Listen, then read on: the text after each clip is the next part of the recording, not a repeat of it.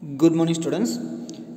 Today we are going to discuss about applications of adsorption. We know very well about adsorption, and then we have discussed about factors affecting the adsorption in previous videos. In this video, we are going to discuss about applications of adsorption. We have learned in the beginning of this lesson, adsorption is playing a main role in our day-to-day life. So adsorption நம்ம day-to-day lifeல ஒரு main role play பண்ணுது அப்படிங்கிறது இந்த லெசனோட beginningலேயே பார்த்தோம். Okay, என்னென்ன பிளேசஸில் we are applying adsorption, applications of adsorption என்னென்ன பிளேஸில் apply ஆகுது அப்படிங்கிறத பார்க்கலாம். So first, so though we have innumerable application for adsorption, we consider few of them. So innumerable, that means so நிறைய uncountable applications are there. We are going to consider few of them only. So first, gas mask.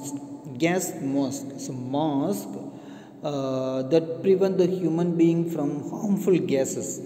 Harmful gases la நம்ம தப்பிச்சுக்கிறதுக்கான mask. Which is used in gas mask. How adsorption is playing a main role in the preparation of gas mask. See, during World War I, charcoal gas mask was employed by both British and American. A gas mask, a mask made up of charcoal.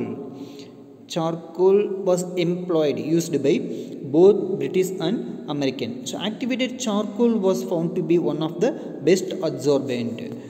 See, activated charcoal was found to be one of the best adsorbent of harmful gases. So it is one of the application. And second one, to create high vacuum in vessels. What is meant by vacuum in the vessels?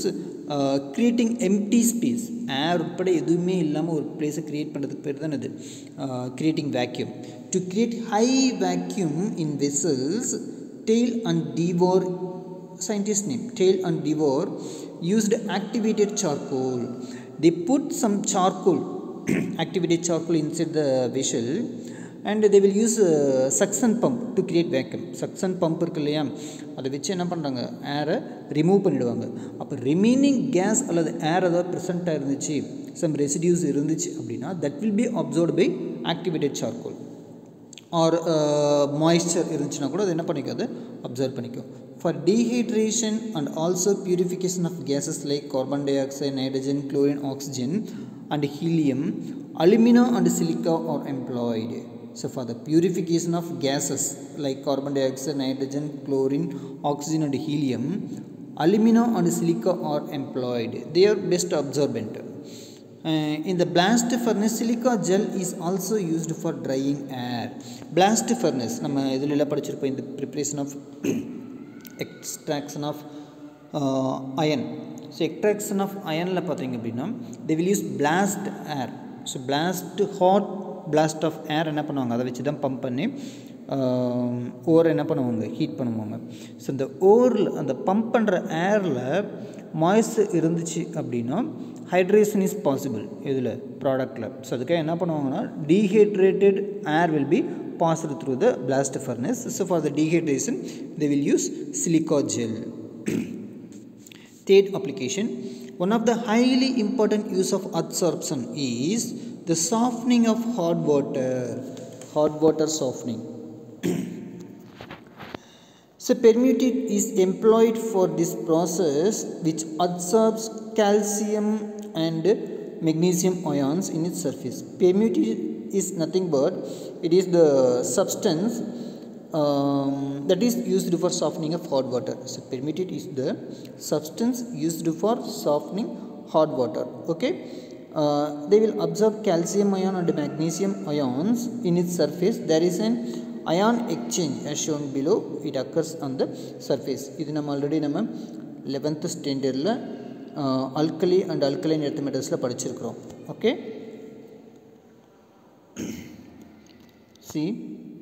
alkali and alkaline earth metals தான் பார்த்தீங்க அப்படின்னா hot water soft வாட்டராக மாற்றுறது படிச்சிருக்கோம் நினைக்கிறேன். அப்படின்னா அதுக்கு அடுத்த லெசனில் படிச்சிருப்போம்னு நினைக்கிறேன். See, this is zeolite. This is zeolites um, so calcium chloride and sodium chlorides are the salts present in the hot water. So that will be converted. This is the hot water. This is hot water. So in this hot water, calcium chloride is the salt present, and that will be removed. When that salt water is passed through this compound, it will absorb calcium. And it will form calcium. Will remove calcium ion. So exhausted permutate is regenerated. See the regenerate. So in the idu enna pandrom appadina, again sodium chloride solution la, the common salt solution la dip pannnom appadina, this zeolite will be regenerated. This is zeolite. So zeolite patti nama already padichirukrom. So this process is happening due to the adsorption only. So it is one of the application of adsorption. Then ion exchange resins. Resin is the substance. So ion exchange resins are working only based on the process of adsorption. Ion exchange resins are used to demineralize water. So demineralize water. So water la irukra unwanted minerals ella remove pandradhukaga ion exchange method use pandrom. This process is carried out by passing water through two columns of cation and anion exchange resins. There are two columns. So rendu column irukum. Idu RO system pathinga appadina rendu columns vechirupanga. The tubes mari irukum. So adula idu use பண்ணுவாங்க. See,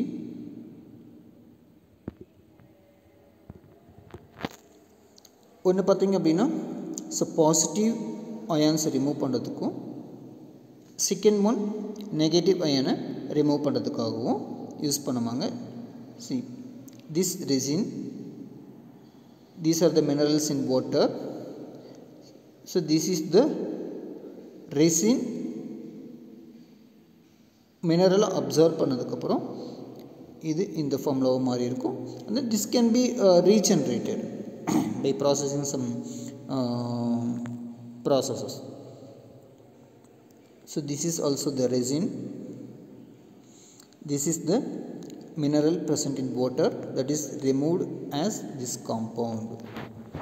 Okay, so both positive ion and negative ions can be removed by ion exchange methods with the help of ion exchange resins. So fifth application, petroleum refining and refining of vegetable oil. So petroleum refining and in the preparation of vegetable oil, that is to purify the vegetable oil.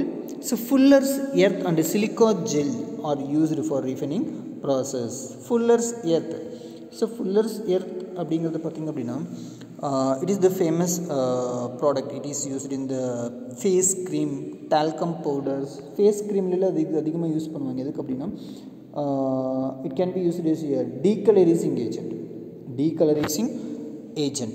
Face mask, இந்த ஃபேஸ்க்கெல்லாம் facial போடுறாங்க இல்லையா, கொஞ்ச நேரம் ஃபேஸில் apply பண்ணிவிட்டு திரும்ப ஒரு ½ hour 1 hour கழிச்சு வாஷ் பண்ணுவோம் இல்லையா. ஸோ அதில் இந்த ப்ராடக்ட் கண்டிப்பாக இருக்கும். ஸோ ஃபுல்லர்ஸ் எடுத்து நீங்கள் அமேசான், ஃப்ளிப்கார்ட் இதில் எல்லாம் கூட உங்களுக்கு கிடைக்கும். அந்த silica gel it's a common thing. அந்த எலக்ட்ரானிக் திங்ஸ்லாம் வாங்கினீங்க அப்படின்னா ஒரு சின்ன பேக்கெட், ஒயிட் கலர் பேக்கெட்டுக்குள்ளே சின்ன பீட்ஸ் இருக்கும். That is silica gel. they can be used for the refining of vegetable oil and petroleum. Then decolorization of sugar sugar prepared by the process of crushing. So crushing la irundhu sugar cane crush panni adula irundhu sugar cane juice எடுத்து அதை boil பண்ணி அதில் வந்து sugar prepare பண்ணுறீங்களா. அந்த sugar பார்த்திங்க அப்படின்னா நார்மலாக வீட்டில் இருக்கிற சுகர் பார்த்திங்கன்னா கல்லஸாக இருக்கும். பட் சுகர் ஃபேக்ட்ரிஸில் ப்ரிப்பேர் ஆகிற சுகர் பார்த்திங்க அப்படின்னா கலர்டு சுகராக தான் இருக்கும், ப்ரௌன் கலரில் இருக்கும். So to remove the colour of the sugar prepared, animal charcoal. So animal charcoal will be used. Animal charcoal can be act as a decolorizing agent. Animal சார்கோல்னால் ஒன்றும் இல்லை, அனிமல்ஸை burn பண்ணி கிடைக்கிற சாம்பல் இருக்குது இல்லையா, கறி. So that is called as animal charcoal. That can be used as a decolorizing agent to decolorize the sugar. Then chromatography. Already we have studied about chromatography in 11th standard. Chromatography is the technique of separation of substances. Okay. So the chromatographic technique is applied for separation of components in its from its mixture. So ஒரு mixture of compounds இருக்குது அப்படின்னா அதுலேருந்து அதனுடைய காம்பனன்ட்ஸை separate பண்ணுறதுக்கான one of the method is குரோமேட்டோகிராஃபி. குரோமேட்டோகிராஃபி is the accurate method. 100% pure காம்பவுண்ட்னால் என்ன பண்ண முடியும், separate பண்ண முடியும். So many methods R there. paper chromatography, column chromatography, thin layer chromatography, etc. It is mainly based on adsorption of components on the surface of adsorbent. So அதில் பார்த்தீங்கன்னா adsorbent use பண்ணுவாங்க. அதில் ஒரு டிஃப்ரெண்ட் காம்பவுண்ட், ஒவ்வொரு compound ஏ compound B compound C, இது மூணும் ஒரு சொல்யூஷனில் mix ஆகிருக்கு அப்படின்னா அந்த சொல்யூஷனை குரோமேட்டோகிராஃபி யூஸ் பண்ணி நீ செப்பரேட் பண்ண அப்படின்னா ஒவ்வொன்றுக்கும் டிஃப்ரெண்ட் அப்சார்ப்ஷன் கெப்பாசிட்டி இருக்கும். ஸோ அதை பேஸ் பண்ணி என்ன பண்ணலாம், you can separate all the three compounds. This method is very effective and used for identification, detection and estimation of many substances even if they are contained in micro quantities. So adsorption method based பண்ணி work பண்ணுற chromatography use பண்ணி உன்னால் என்ன பண்ண முடியும், you can identify the compound, you can detect the compound, you can estimate the compound. Even if the quantity of the substance is very very little, so little quantity இருந்துச்சுன்னா கூட உன்னால் என்ன பண்ண முடியும், அதை எஸ்டிமேட் பண்ண முடியும். Estimation means measuring the quantity.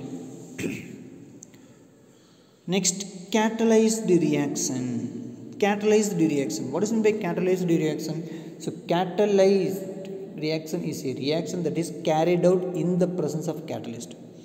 Catalyzed reaction is a reaction that is carried out in the presence of catalyst only. So catalyst முன்னாடி நடக்கிற reactions எல்லாமே என்னது, catalyzed reaction. Okay. For example, in Haber's process is the preparation of ammonia, which it involves the preparation of ammonia. Ammonia is manufactured from N2 and H2 in Haber's process as shown by the following reaction. Nitrogen reacts with hydrogen to form ammonia. In this method, iron is the catalyst and molybdenum is the promoter. So promoter அப்படிங்கிறத பற்றி அடுத்த டாப்பிக்கில் படிக்கலாம். What is mean by promoter? So in the process of preparation of ammonia by Haber's method, iron is used as the catalyst. The surface of the iron catalyzes the reaction. So catalyze the reaction, that is speeding up the reaction. In the hydrogenation of oils to obtain vanaspati, இது நம்ம applications of hydrogen படிச்சிருக்கோம், hydrogen lessonல. In the preparation of vanaspati from oil by the process of hydrogenation, nickel is used as a catalyst.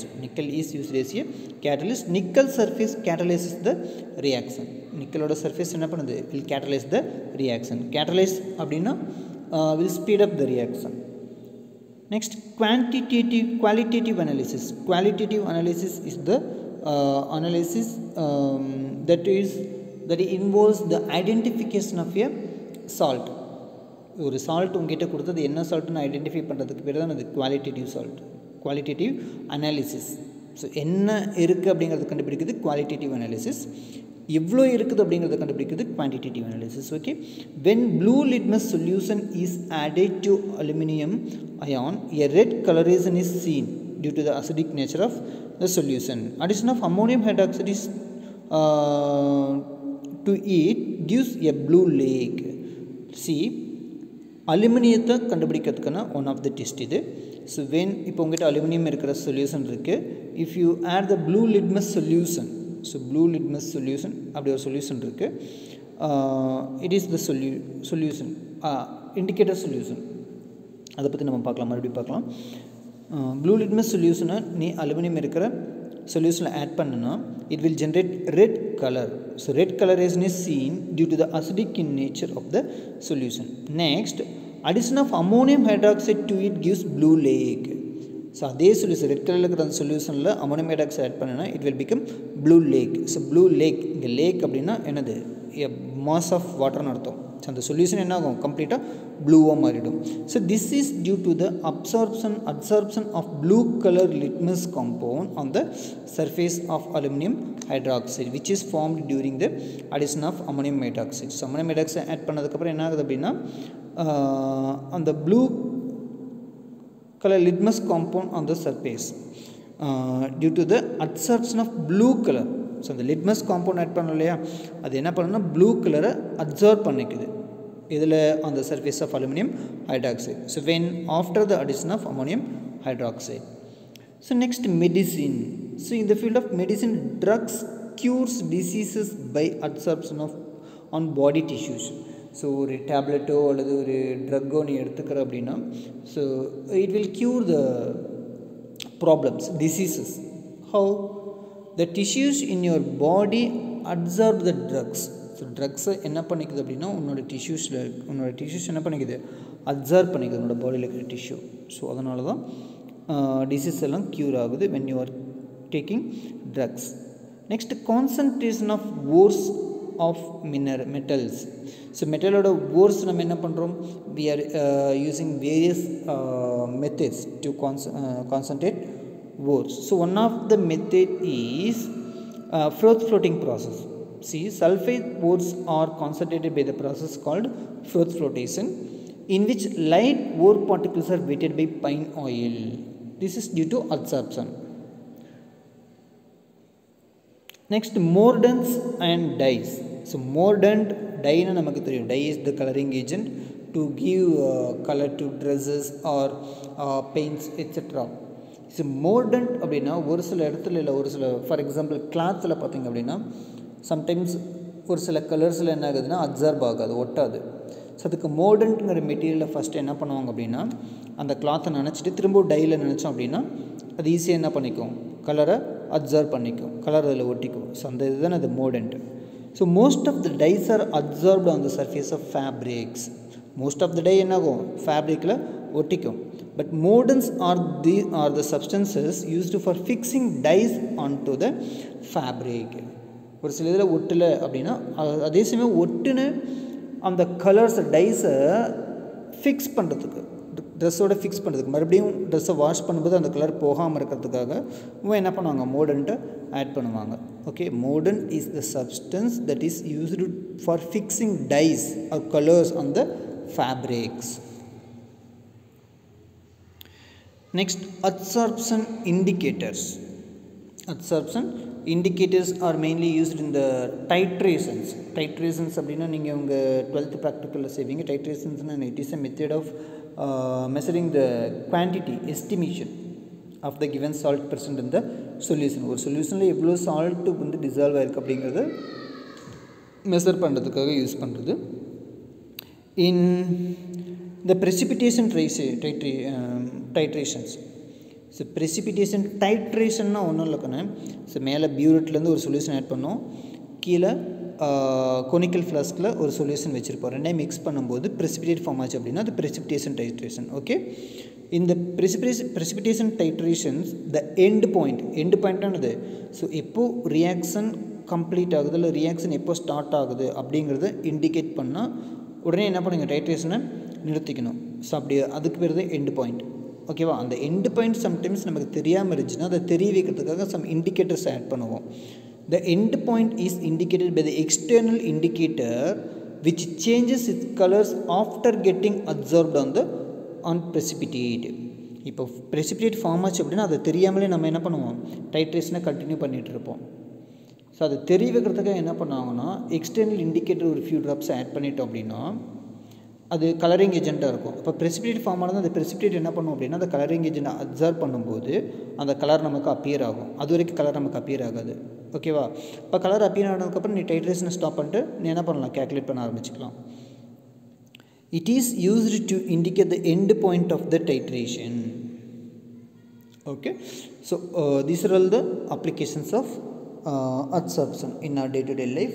So totally we have discussed about 13 applications of adsorptions in this video. So next topic, catalysis. We'll discuss about catalysis in next video. Thank you.